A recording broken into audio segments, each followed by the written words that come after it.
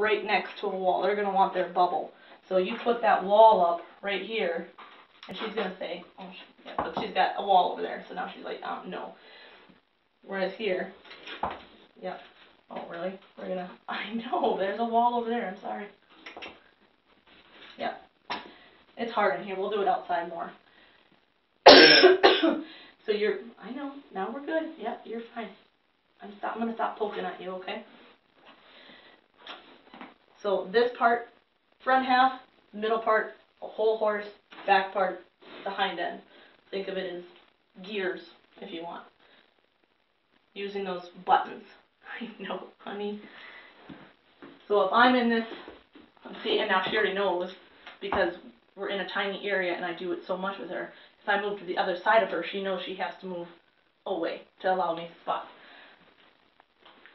So if I'm over here, and I'm going to say over, she's going to move her butt over. Good girl. Yeah. No. And when you're teaching them on the ground, you're going to reinforce, nope, I want that side to go that way.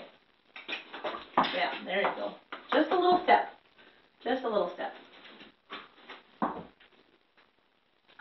know. Why do you keep poking me? Over. There you go. Good girl. Now if I come over on this side, she's going to instantly step over. Oh, no, you're not going to. There you go. Because she knows before I touch her, that's what I'm going to ask for. I'm going to, didn't even touch her. Good girl. And then she's already moving back because she knows I'm going to do it. Good girl. I know, huh? You're not usually this kind of lesson horse, huh?